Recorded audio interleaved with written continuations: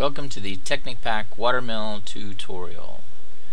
Alright, we'll get right to it. Let's make a watermill. To make a watermill, you're going to need a generator. We'll go back over a generator real quickly. You make a furnace. Take the furnace, make an iron furnace, either taking the furnace with 5 iron ingots makes an iron furnace, or 8 iron ingots. And then you take the iron furnace, you take 3 refined iron and an RE battery, makes a generator.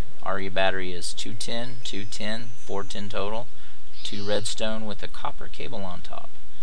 Take your generator and you put 4 sticks around the corners and 4 planks on the compass points. Gives you a watermill. Watermills are relatively cheap, very reliable. You drop them in water or you drop water in them and you have power. There's no day-night cycle, there's no variabilities. Unlike wind with the variabilities and solar with the lack of power during rain or evening cycles. So let's get to some of the basics. The watermill shows a little water reservoir shaped like a bucket. You have an input space and you have a charge point. You can drop a battery in here and charge. Otherwise, it outputs power directly just like any other generator to any adjacent space. We have a bat box here with 0 power. I'm going to grab just a couple of buckets. Because I'm on creative, I cannot refill these buckets, or at least I haven't been able to. So we're going to drop the water in here. You see the reservoir fill. 2 empty buckets, almost half a reservoir. We're building energy here, generating energy. About 1,000 per bucket. So if you're sitting here with a water source, infinite water source, 2 by 2, you can sit here with just a bucket or 2 and constantly fill this. You can call it the poor man's generator system if you want. It really works. It's a pain to constantly feed it water. I'll go ahead and address there are some automatic bucket filling systems. They're so expensive in materials that I just can't imagine why you'd go to that trouble except for fun. And it looks like a lot of fun. I haven't built one. 2, without that system, you really can't do anything other than feed this manually if you're going to feed water buckets. So there's still about a half a reservoir left. We've built quite a bit. Early on, if you want to build a water mill and just feed it buckets, if you have 1 bucket, you can get some really cheap power. Again, pain in the rear. So let's get to some of our examples here of how water energy is generated. So we have a 3 by 3 by 1 space here. Watermills generate energy by the water surrounding them. It's not the flow of water. Here we have a single water stream. We're going to drop the generator there, actually blocks the flow, and we're going to drop a generator in the middle of this square. Now we're going to connect bat boxes and we're going to compare the energy output. Here we have very minimal power output. Come on, 4. You can do it. There it is. And here, it looks like roughly 4 times the output. When this goes to 6, we should have about 24 in the other one. Come on, there we go. 20. Nope. So it's not quite 4 times. Let's see what's next. Let's change this. We get the 1 water stream passes water all the way around this generator. Let's start over. Sometimes I have found, much like wind, there seems to be a glitch sometimes that, yes, your power generation stops altogether. So we'll replace the watermills and start this test over with a different setup. Okay, when that gets to 10, 10. So these are roughly, probably exactly the same output. 20, 20. Yeah, we can try our meter on here as well. Okay, it's so low. Let's wait and see if it'll show anything. It's showing a half over 73 ticks. Now it's showing negative. Okay, so that's pretty glitchy. Let's switch 58, 58. So basically what this means is in this setup, which we could shorten it, but you have one water source. and the water flows around. So basically you're surrounding the water, or the water mill, with 8 spaces of water. Those 8 spaces are actually equivalent to 8 water sources.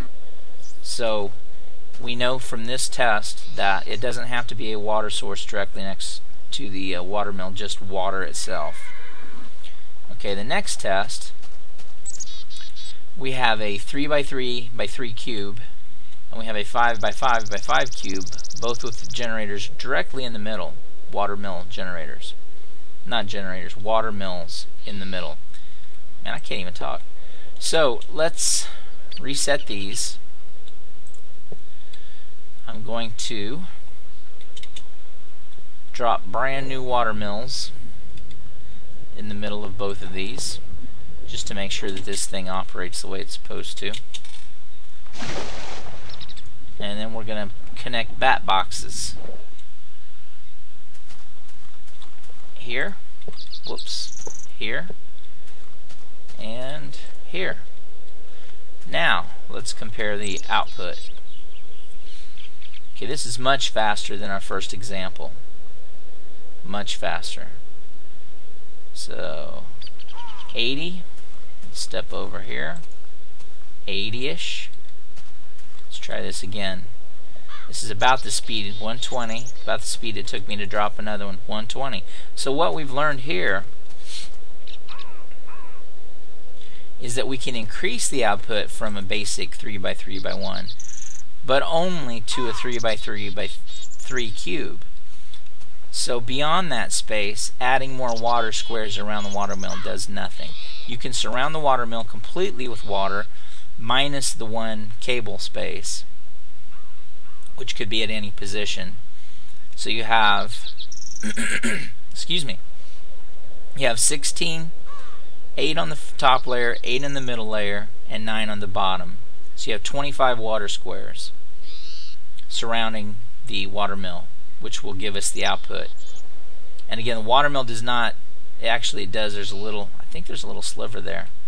I didn't think it, well, I don't know that it does, but let's check this other one. Nah, it's the same. So that, it doesn't, it's not like the windmill, it doesn't fill when it's generating from flowing water, or from water squares. So you have 2 ways again, let's just recap real quick. You can drop buckets of water into the mill to generate power. See, there's no power. I put 4 buckets in, I have 4,000 units. If you put the water mill in the middle of water, it will slowly generate energy, but it will do so continuously without any other effort from you. If you put it in a 3x3x3 right in the middle square of water, you'll generate the most. So just for fun, I set up a couple of other things. I set up a little mill with what we already know is inferior output. The output's quicker but still slow. And then I went ahead and, even though this setup isn't practical, you know, you wouldn't want your bat box way down here in the middle unless you were putting the power out directly below. I've got 3x3x3 cubes times 4, and hopefully this doesn't need reset. Yeah, it's much quicker. This is probably your ideal setup if you want water mill generation as a backup or as an additional input. So I would imagine water mill generation is one of 2 things. One, you're either going to drop a water mill and either an appliance or a bat box and just dump some buckets in there, you know, just quick energy just to get you to the next stage. Or, you know, maybe you're going to drop one in a water stream like over here, and just draw some energy. You know, that might be an appliance, that might be an electric oven or something, and you're just going to let that slowly cook some stuff while you go do something else. Or you might drop something like this down and let it feed some energy. And again, water mills, solar panels, windmills, all ultra low voltage, ultra low output. Once you hit the bat box, it's going to output low voltage, and I'll just show you as an example. Let's see, let's put a macerator here for giggles.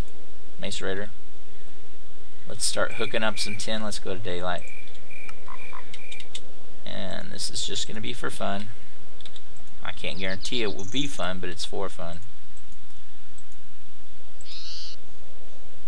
While supplies last.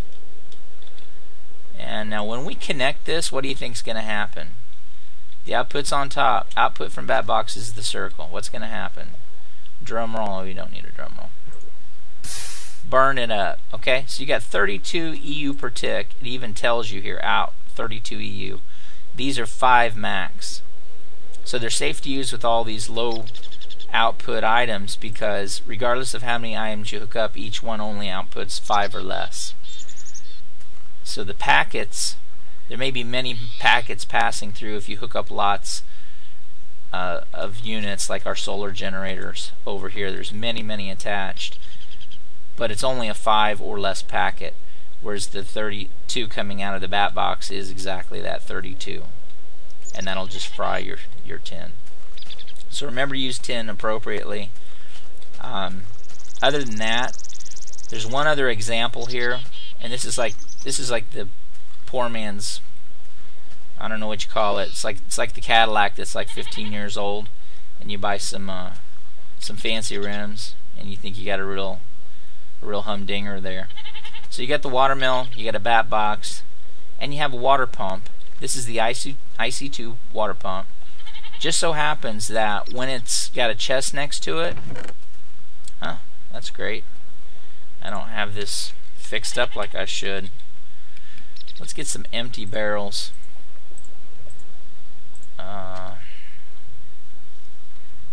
Why me? Okay, so what happens is the pump automatically, and it has some energy in it, it pumps water from the unlimited water source. And don't use a 2x2 because if it runs fast enough, it could actually empty it. It could ruin the permanency. So a 3x3x1 should work. And this is again my poor man's recipe for an automatic water generation. Because believe it or not, it's going to fill the buckets faster. The energy it uses to fill the buckets is going to be less than you generate. So let me get a couple of other buckets here to prime our engine. And the reason I say that, yeah, okay, I have 2. That'll start us. So what we have here, we have a bat box. It's already got some energy, 70, 78. I was fooling with this earlier. Let's put 2 buckets in. We already know that that's going to build us about 2,000 units. So I can drop these in here, and they're going to fill. It's because the pump's running off of the energy that's in the bat box. But while they fill, I could be going back over here and dumping more water in. Now what it'll do is, until this drops to a quarter, there it did, and it took the next bucket, and I'm going to drop these back in here and they're going to fill. So basically, with a lot of extra work, your net sum is going to be gained energy while the pump fills the buckets. Which, if you had a 2x2 right here that you'd filled, you just turn around, fill your bucket, and pop it in. So, you know, that's hardly worth the energy, but you know, it's something else to think about, I guess. I don't know. Again, it's kind of like building giant watermill farms. You wouldn't do it except just for fun. So that's really the basic tutorial on watermills.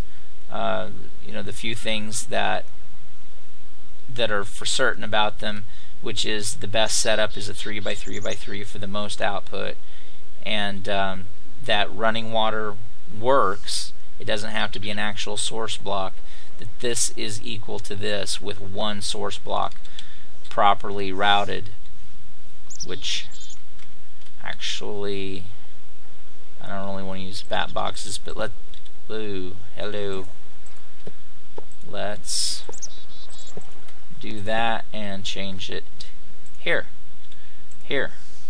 Okay, that's still one source block with the watermill next to it, still surrounds the watermill with the required number of spaces. I would have used dirt, but I don't have a dirt block up, so I just used bat boxes.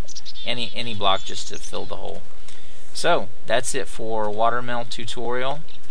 I hope that you enjoyed. Please comment, please like, please subscribe, or don't, as you wish. But I think that as we progress here, hopefully you know, there's something about this renewable energy that's sinking in for us here and helping you with your Technic experience. This is Maliner saying mahalo, mahalo, mahalo.